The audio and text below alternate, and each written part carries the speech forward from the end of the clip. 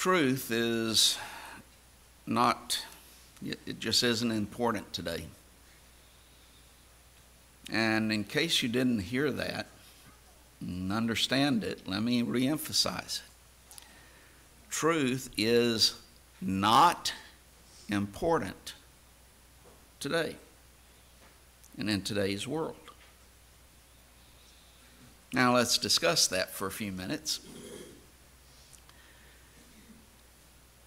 The philosophy of this world primarily is, at least the prevailing philosophy, is postmodernism. One individual wrote, to define it, talking about postmodernism, to define it would violate the postmodernist premise that no definite terms, boundaries, or absolute truths exist. So if you want a definition of postmodernism, you're barking up the wrong tree because there's no way to define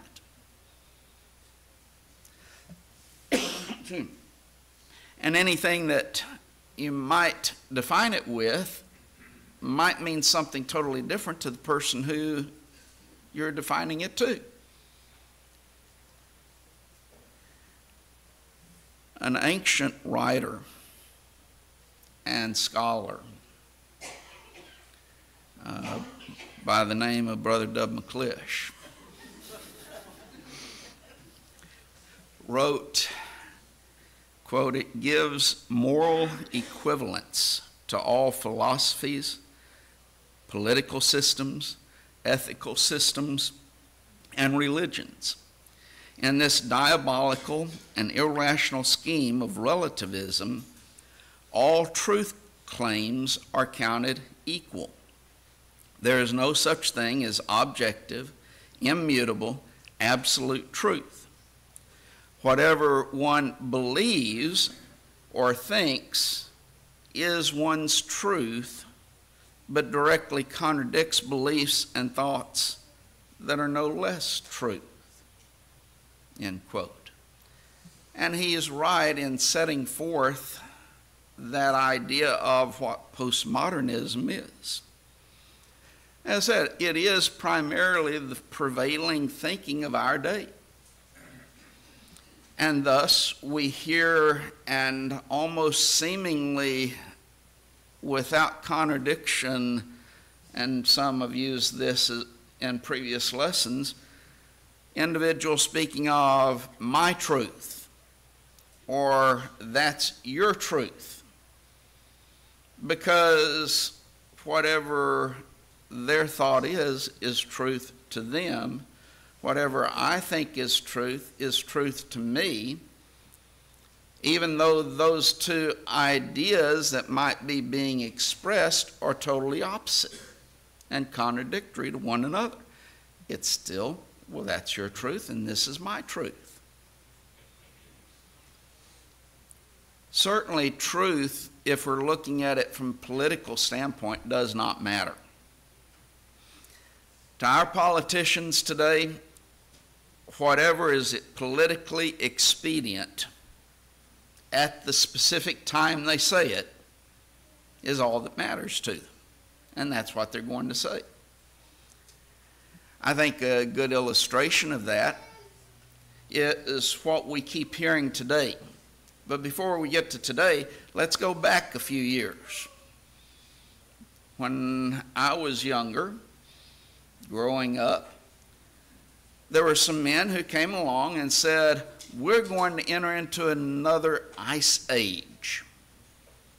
Half of the United States is going to be under ice because of this ice age.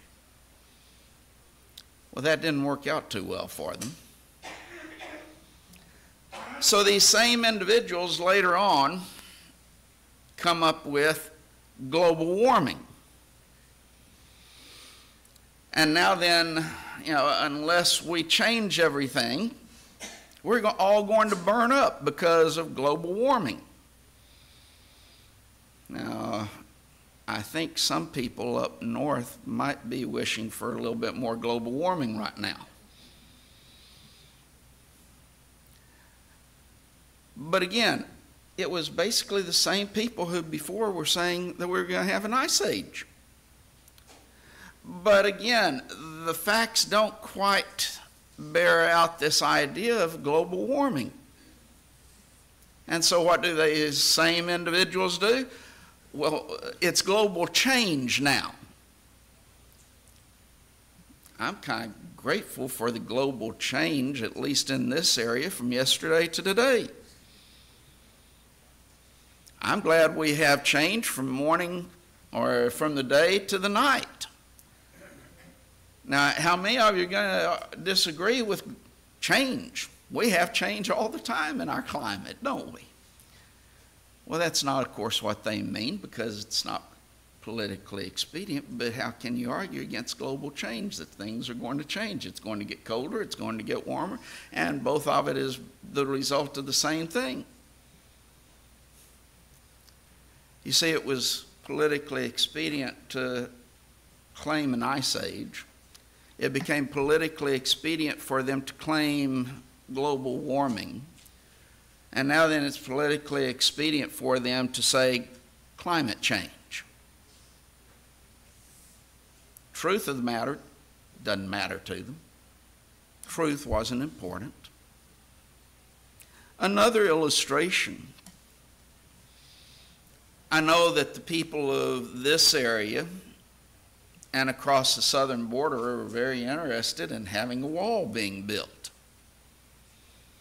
And yet we've got a group of individuals who at one time were saying we need to build a wall across the southern border. But now then those exact same individuals who at one time were saying we need a wall are now saying we don't need a wall.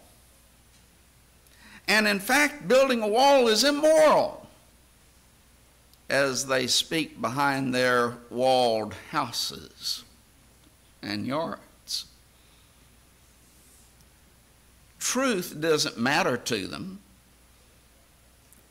It was politically expedient at that time to say we need the wall.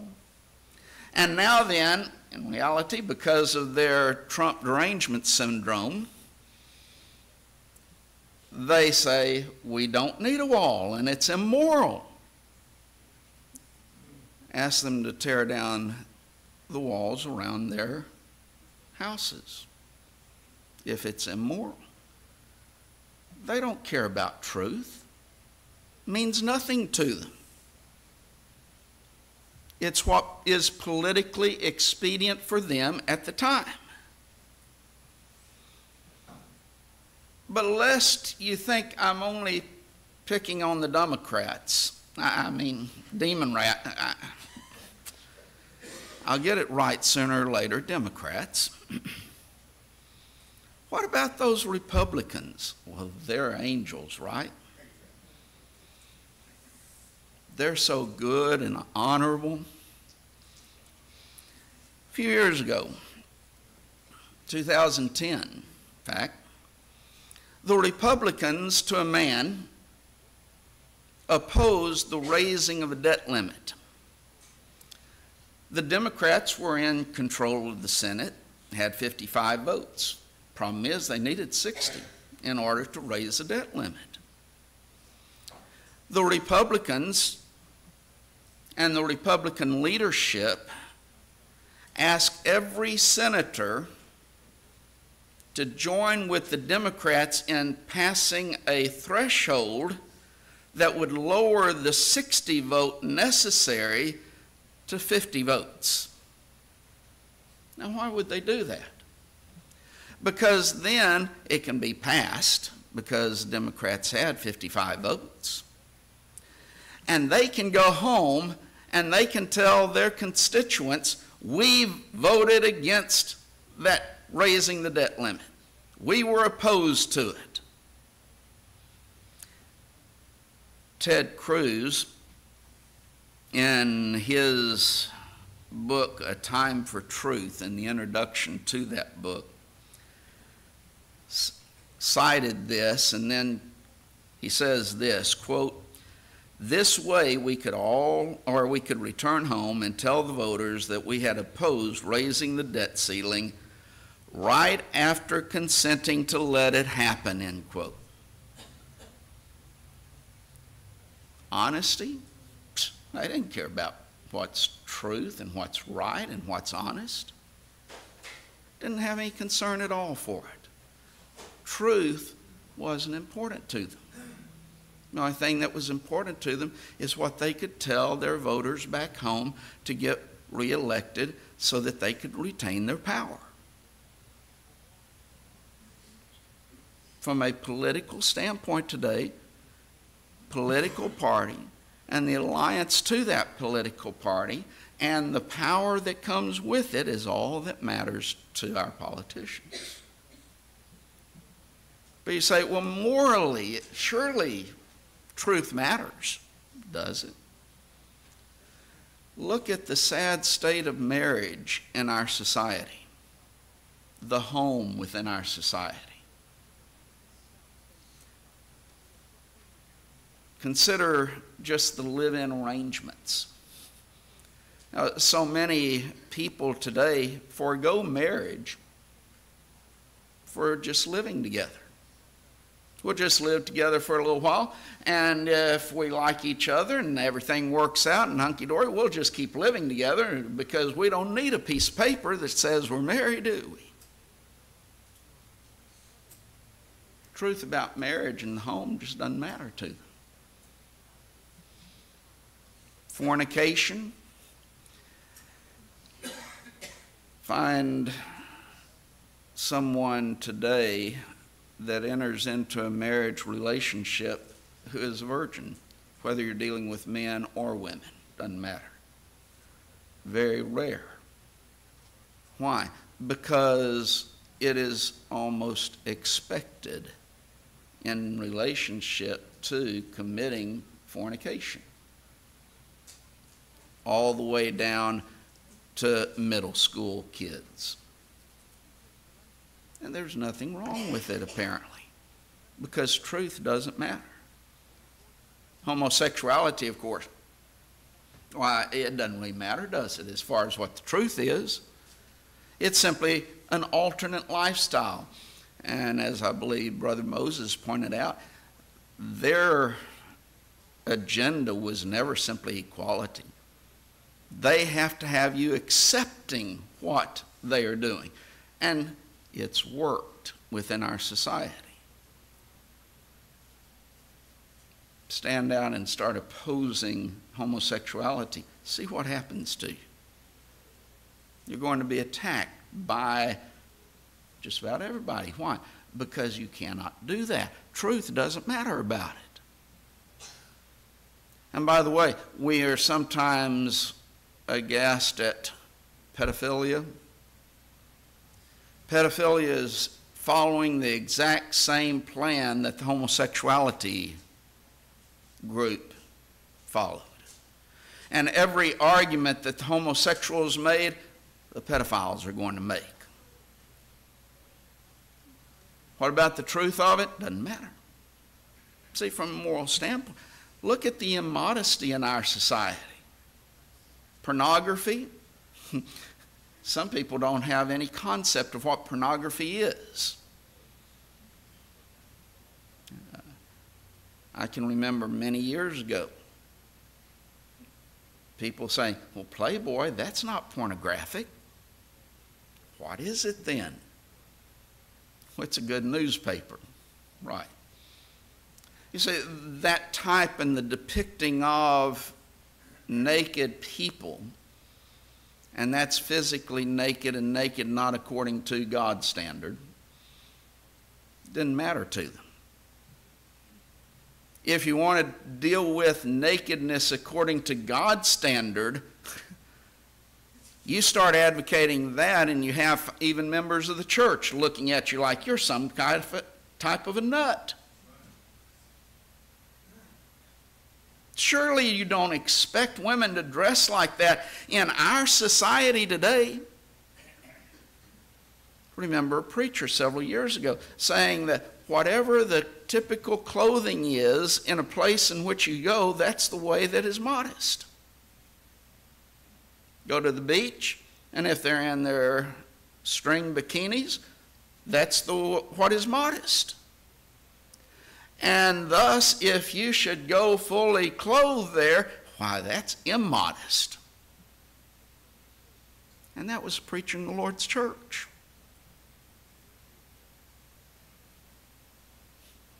We could just continue on. Want to talk about language today? Now, you go back prior to that one movie, Gone with the Wind, in which Rhett Butler made that famous statement. And you hear that on television today, and that's mild.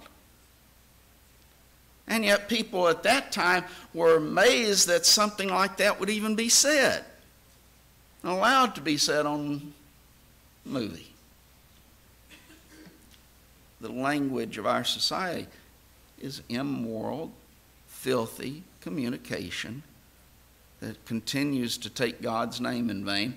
And how many members of the Lord's church will continue to say things like, "Oh my God," and think nothing about it? Gosh,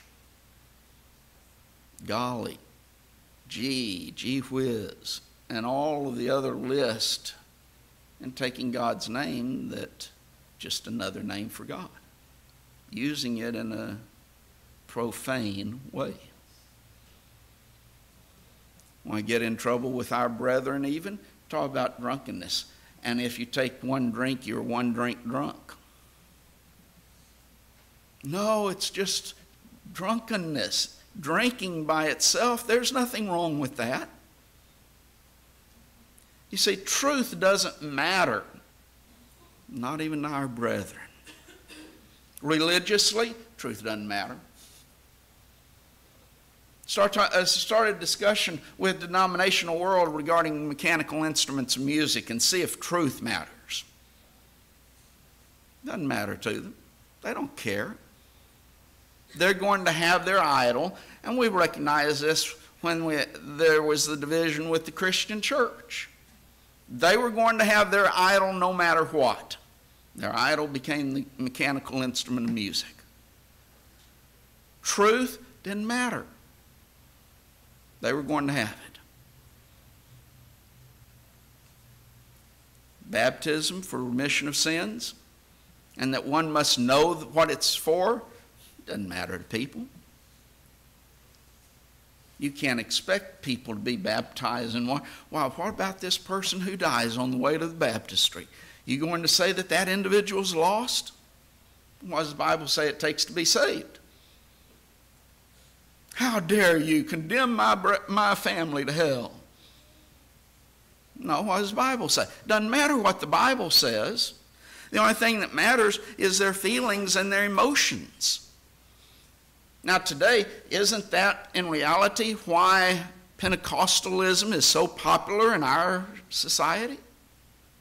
Because the only thing that matters to them is their emotions, their feelings, and they get all built up by the emotionalism that is seen within their religious groups. And that's enough for them. Truth of the matter does not matter. Truth doesn't matter to them. And we see the same things taking place even in the Lord's church. The same principles. Does truth really matter to the Lord's church nowadays? Start dealing with some of the practices that we see in the Lord's church today and asking, where is God's authority for this practice? They don't even consider it. They've never considered such a question. Why? Because in reality, truth doesn't matter. They are more following tradition and allowing the whoever it is, going to change these practices without ever even thinking about God's Word. Because in reality, truth doesn't matter. Talk about how to live the Christian life, leaving this building. How many even faithful members of the Lord's church? Does truth really matter? As you consider what you do in your daily life, how you live your life, what you say, the attitudes that you develop, does truth really matter? Or do we just go along, continuing on what we've always done, living our lives as if really God's Word really doesn't make any difference? Again, let me quote from that aged sage, Dub McClish, when he says, quote, "Thus truth, once generally respected and sought above all else, has thereby been cast on history's ash heap by very many of those born from the 1980s to the present," end quote. Truth is on the ash heap in today's society. But in spite of that, truth is still important. Truth today is just as vital as it has ever been. Because first off, God is a God of truth. It's reiterated many times in the Scriptures. Deuteronomy 32 and verse 4, He is the rock. His work is perfect. For all His ways are judgment. A God of truth and without iniquity. Just and right is He. He's God of truth. In the 31st Psalm in verse 5, "Into thy hand I commit my spirit. Thou hast redeemed me, O Lord God of truth." Again, identified as a God of truth. In Isaiah 65 and verse 16, "That he who blesseth himself in the earth shall bless himself in the God of truth. He that soweth or sweareth in the earth shall swear by the God of truth, because the former troubles are forgotten and because they are hid from mine eyes." God is a God of truth, and as such, God cannot lie. It is impossible for Him to lie. In Titus 1 and verse 2, Paul says, "In hope of eternal life, which God that cannot lie hath promised before the world began."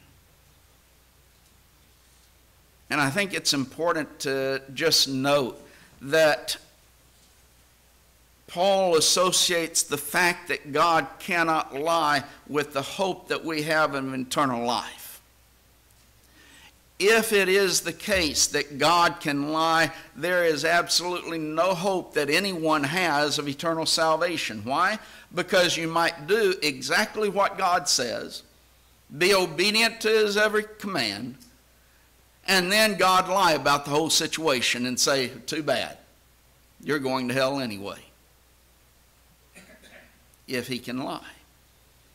The very fact that we have a hope of eternal salvation rests upon the fact that God cannot lie. And by the way, brethren, those individuals who somehow have this idea that, well, at the judgment, God might find a way to save someone who hadn't been obedient to the gospel.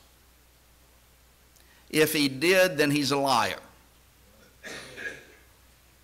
And he's not worthy of being worshiped and served. And that book we call the Bible is worthless and should be cast into the fire and burned. Hebrew writer also associates the same principle. Hebrews 6 and verse 18, that by two immutable things in which it was impossible for God to lie, we might have strong consolation who have fled for refuge to lay hold on the hope that is set before us. There is a hope that is there that we as Christians have, but it is based upon the fact that God is truth and God cannot lie.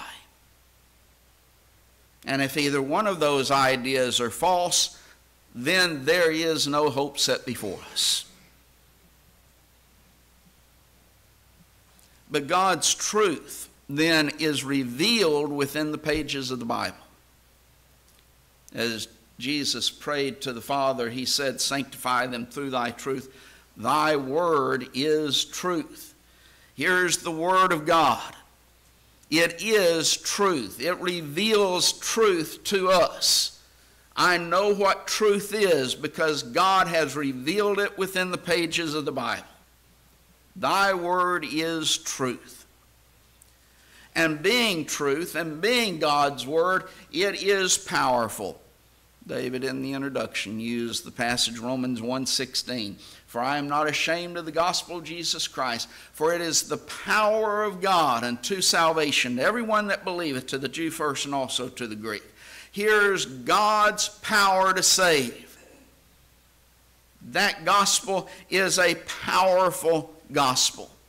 A powerful word because it is truth. James 1 and verse 21. James says, "Wherefore lay apart all filthiness and superfluity of naughtiness, and receive with meekness the engrafted," or the implanted word, which is able, notice that word, it is able. It has the ability to do what? To save your soul. That's power. That has the ability to save us. This is truly God's power of salvation. It's not going to be found in feelings. Not going to be found in men.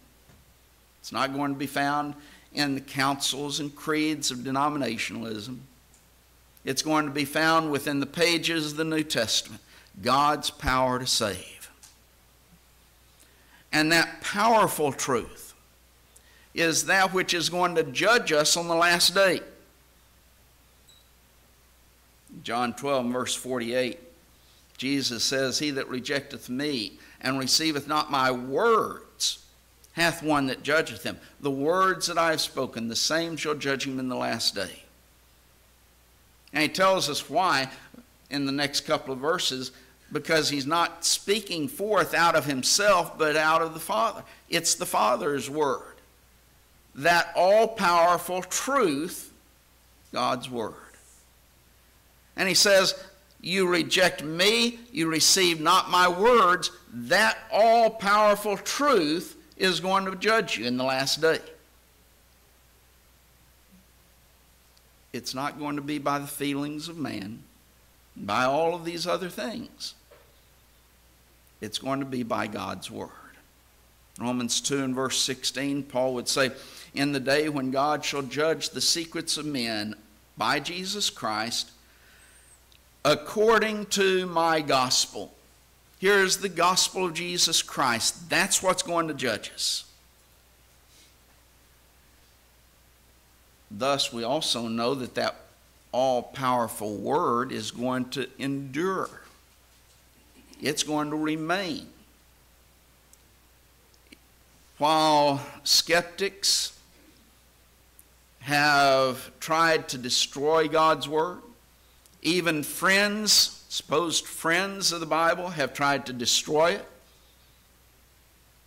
God's word remains pure because it is a powerful message that cannot be destroyed. Heaven and earth shall pass away, Jesus says, but my words will not pass away. Thus, on that day of judgment, when we stand before God to give an account of all that we've done, there's going to be the Word of God, that truth that we're going to be judged by. But that powerful truth has the power first to purify our sins. That is, to save us from past sins. In 1 Peter 1, verses 22 and 23, Peter says, "Seeing ye have purified your souls in obeying the truth through the Spirit unto an unfeigned love of the brethren. See that ye love one another with pure heart fervently, being born again, not of corruptible seed, but of incorruptible, by the word of God, which liveth and abideth forever. There's that word of God, he says. It is the truth. It's the word of Christ as well. If you go on and read through verse 25, it also calls it the gospel. And it's an incorruptible seed. 5 terms that are used for the scriptures, for the Bible. It is the truth, though, that is able to purify our souls, to make us clean, purified. Remember Jesus, and it's been used just about every lesson, I guess, John 8 and verse 31 and 32. When he said to those Jews that believed on him, if ye continue in my word, then ye are my disciples indeed, and ye shall know the truth, and the truth shall make you free. Here's a freedom from sin. That we were, because of sin, yes, separated from God, but we had the stain of sin upon us. It is that word of God, the truth, which is able to purify our souls so that we are no longer stained by sin. We have salvation as a result of purification by the word of God, by the truth. It is that word of God that is implanted into the heart of man that can change him from one who was a servant of Satan to the servant of God. But it also has the power not only to save us from our sins, but to change our lives. As one put it, this is to say we conduct our lives in the realm of the truth. It determines how we think and how we speak and how we act. We walk in the truth. That's such an accurate statement. We walk in the truth. It determines the conduct of our lives. It can and does have the power to change our lives.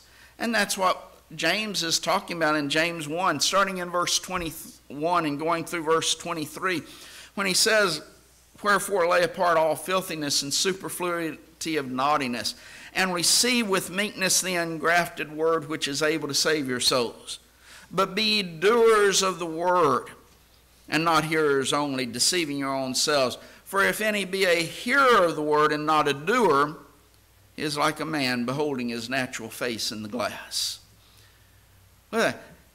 We can lay apart the sin and the wickedness in which we have lived as a result of what? That word of God that's been planted within our hearts.